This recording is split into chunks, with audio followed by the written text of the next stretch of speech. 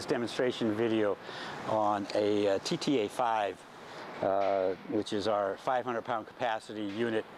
This particular one is used in the steel industry, removing the nozzles below the flow. Once it's on, then I can hit the up and push it pretty easily around the cell, depending on where you want to go. You'll notice that this particular unit is outfitted with a mobile base.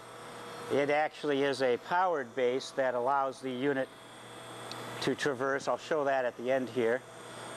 It's got a very long extended tool on it, and in fact it rotates.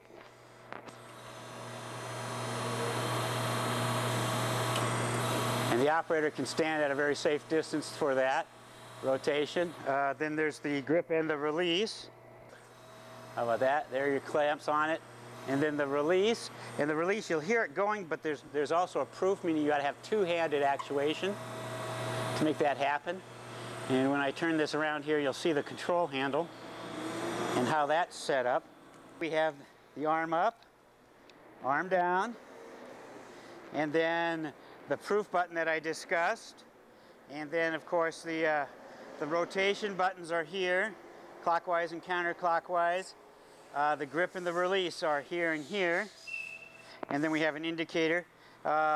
This start button can be turned off by hitting that, or you can hit the E-stop on there.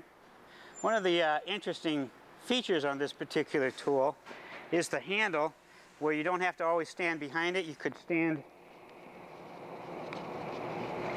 at, you could pivot the handle in such a way that it's located either 90 degrees off a center or 90 degrees in the other orientation over here.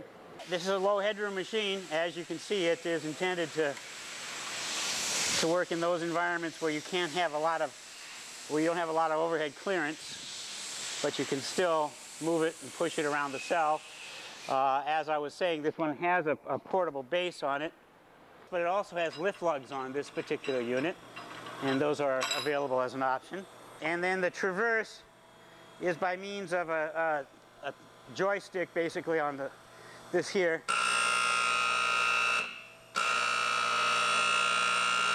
Forward and reverse, and the noise that you hear is not mechanically created. It is actually an audible audio noise that is intended to inform everyone in the area that this machine is in motion.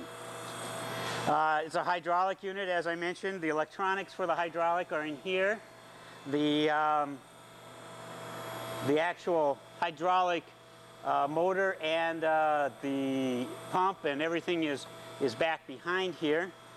This being a high temp application, has these special hose wraps on here to protect the typical hydraulic hoses and electronic cables that are inside of them from any of the exposure to the very high temperature in the steel plant.